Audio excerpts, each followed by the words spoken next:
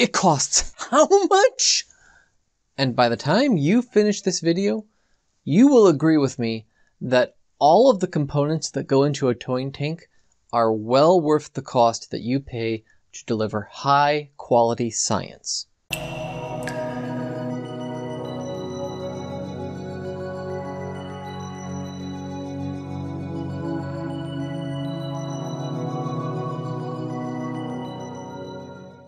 Hello everybody, I am Nick, the Naval Architect. What goes into actually creating a towing tank? What are the various components that gets built up to deliver that high quality scientific result? How do they actually build that up from brick and mortar? Well, today we're going to dive into the depths of that and talk a little bit about how that all adds up to that overall cost that you see on the bottom line.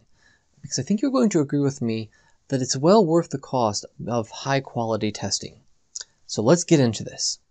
So there's no denying the fact that towing tanks are expensive. It's not just science is expensive, it's actually confidence is expensive. And confidence is important. I want you to play a fictional scenario with me. Imagine I asked you to measure your weight on your bathroom scale, and let's say that it read 76 kilograms. Now that sounds simple enough.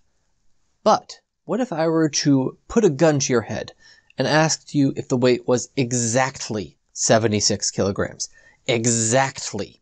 Not 76.1, not 75.0009.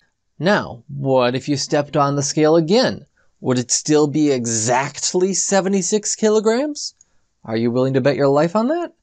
How much are you willing to pay to get confidence in the number on that bathroom scale? How valuable is that? See, when we demand such high confidence in our measurements, now we need both accuracy and precision in the technical definition. And that level of confidence is actually quite difficult to achieve in practice. It involves a great deal of components all collaborating together. So let's talk about those individual components. First up are the sensors. Now, the sensors that you see in the towing tank, this is not something you're going to buy off of Amazon.com. You're not going to get this at the hobby store. This is something that you're going to get from specific facilities that manufacture high-quality scientific sensors. Each sensor gets precisely machined to the highest quality standards. Each one gets calibrated and tested and verified that it works. They have the same provenance as a fine piece of art, carefully tracked and documented to maintain reliability down to each individual part. But that's just the start of it. Because these are all electric components. They're not plug and play either. Each sensor is essentially the raw material, the beginning of our electric wiring process. It requires custom wiring to feed those sensors into the data acquisition system. See, we don't measure these sensors by hand. There's no gauge on there, because that would be unreliable. Each individual person might measure the gauge at a different angle. So it all gets done by computer. So we need a data acquisition system. This is a specialized system to collect the individual electrical signals from a sensor and amplify those signals, number one. So we can take tiny, tiny, weak electrical signals, scale them up so that we can detect the tiniest fluctuations, and then we can convert those individual electrical fluctuations into a signal that the computer can detect. Now we're feeding that digital signal into the computer, recording it on hard drives where we can do all sorts of data processing with it. Now, as you can imagine, that's some pretty complicated electronics. You're dealing with some pretty high-level processing there. You're talking with annual maintenance contracts to maintain those systems. It gets pretty darn expensive. Also, it gets extremely sensitive and detects a lot of things it's not supposed to. The measurement system of a towing tank is so delicate that it detects dozens of things completely unrelated. Here are some examples of things that the system detects that it's not supposed to. Vibrations from the towing carriage as it travels along the track. Surge force from a wave traveling back and forth in the tank. A wave so small that you can't even see it with the human eye. But the data acquisition system can detect it. That's how small and how sensitive the system is.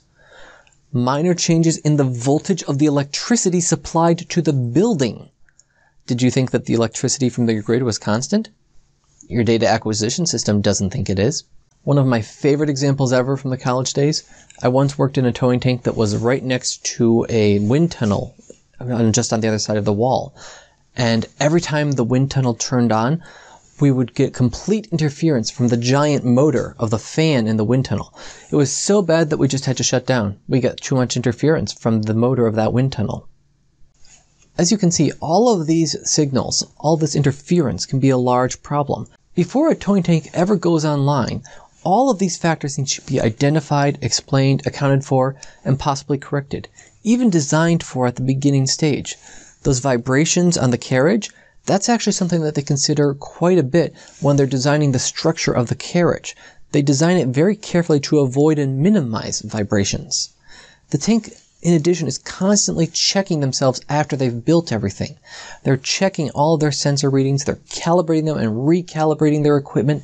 They have to maintain reference tests and spend countless hours behind the scenes, all to maintain the quality of their equipment. Let's talk about that idea of calibration.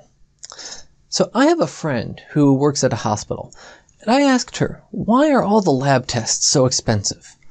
And she explained to me, well, part of the reason was the work that they had to do to maintain their accreditation for those lab tests. You see, every day they were performing quality control on their instruments. Every day. They were constantly calibrating their instruments anytime that they had to replace chemicals for their tests. The list goes on and on and on. And they were doing this all just to maintain the quality standards of their lab. Now, that actually sounds very reassuring when you're talking about the medical industry. We all agree that sounds necessary to maintain the reliability for those important scientific tests. Well, it works the same way for a towing tank. The towing tank is also a scientific instrument, and it has no less rigor and overview. They also have calibrations. They also have quality control and accreditation overview. And all of that adds up to additional unpaid work that they have to budget for. For example, each individual sensor needs to be calibrated. And let's just pause for a second and think about, how does one go about calibrating a sensor? If we have this extremely accurate sensor, to calibrate it, we need to find an even more reliable calibration standard to compare against. Something more reliable than our extremely accurate sensor? Where are we going to find that? And how much is that going to cost? And once we've calibrated our sensors, then you have to put all the sensors back together and calibrate the entire system to make sure the whole system is working as a whole. And then you have to perform verification tests, quality control. Let's test that model, then let's test it again next month and make sure we still get the same readings. Then let's do it again the month after that. All of this is happening behind the scenes to make sure that you are getting quality controlled, reliable results when you bring your model to the towing tank. And that's what goes into delivering a high quality scientific lab from the towing tank. Time. Time is one of the biggest components that adds to costs to the towing tank. It works against us in so many ways because of waves. Waves are the single reason we come to the towing tank and the greatest headache for costs. If I had to pick one thing that the towing tank was good for, it was understanding how free surface waves result in forces on the ship, understanding that interaction. That's the primary tool that the towing tank is used for. But to get a clear picture of that interaction, we need to start with a calm water surface. And I do mean calm water. Glass calm water, that's easy enough to get at the beginning of the day. The towing tank had all night to calm down. We run our first test. We tow the model down the tank, we bring it back to the start of the tank, and we're ready to start our next run. Uh-oh, problem. After we run our first test, we've generated all of these waves, all of these ripples that are now bouncing all around inside the tank. How do we get rid of them? No easy way. Unfortunately, all you can do is wait for them to damp out on their own. Well, shoot. That takes a long time. Artificial beaches can reduce the wait time, but nothing can escape the fact that every time after you run that model down the tank, you now have thousands of dollars in equipment and personnel that cannot conduct any tests. We are all sitting around and waiting for those models to dampen out. It might be 20 minutes, it might be 60, but all you can do is sit and wait. Yeah, that's not fun. So the actual cost for a towing tank does vary wildly depending on a host of factors, mainly especially what kind of test you're asking for. But also it depends on the economics of the country where you go to. Towing tanks exist everywhere in the world. But if we're going to pick a general number here, for a standard project that would include model construction and calm water resistance test, I start my estimate at around $20,000 US, plus or minus 50%. That includes roughly $10,000 US for model construction and another $10,000 US to conduct the test. Now these are just rough numbers here. I'm intentionally making them vague to protect my sources. Hey, if you think my estimate is wrong and you have a better number, please add your own estimates in the comments below. I would love to see what you have. I would caution you that each tank has their own contract. Some of them will offer you a fixed price to guarantee model test results. Others will just charge you by the day, and it's up to you to make some maximum use of the time allowed. As with all things in project engineering, the best advice I can offer is start asking questions early, discuss your options, and hire a consulting engineer to guide you through the process. Now you might be thinking that was one heck of a price tag. I think I need to avoid the towing tank. What are my alternatives here? You could go to empirical resistance estimates, but no shipyard is going to trust empirical estimates with the risk of thousands of dollars in contract penalties on the line. By definition, they're only an imperfect estimate. For ultimate confidence, you need the towing tank. Well, what about CFD? I've heard that might be a good alternative. Yes, many designers have turned to computational fluid dynamics, CFD. It's a cheaper alternative, and it does have many advantages. For the same scope of work, a CFD analysis would cost approximately $10,000 to $12,000, whereas the towing tank was in the range of $20,000. But the real advantage of CFD analysis shines through if you want to test variations in hull shape and hull optimization. In the towing tank, you need to pay for constructing a new model with each new hull shape. Yeah, that's a lot of time and a lot of money. But with CFD, things go easier in the virtual world of the computer. Just edit the geometry and start a new simulation. Total labor for that is less than 2 hours. For design optimization, the towing tank simply cannot compete against CFD. Well, I guess that means that CFD is going to replace the towing tank. Nope! CFD is not going to replace the towing tank. There's the question of reliability. Yes, CFD has the capability to deliver results just as accurate as the towing tank. But the towing tanks as an industry achieve this more consistently thanks to standardization. Any towing tank worth talking to follows the standards of the International Towing Tank Conference, the ITTC. The ITTC developed extensive standards for all the major tests, which ensured consistency amongst all the towing tanks. As a client, you don't need to know anything about testing to ensure quality standards. All you have to do is say, "Hey, towing tank, do you conform to ITT standards?" "Yep." "Okay, we're good." On the other hand, CFD does not have any equivalent to the ITTC. There is no uniformly recognized standard. So you have no easy way to ensure reliable CFD operators. They very well could deliver CFD results that are quality equal to the towing tank, or they might deliver garbage. This inconsistency between CFD operators is why towing tanks are still going to remain the definitive standard when it comes to resistance and powering prediction.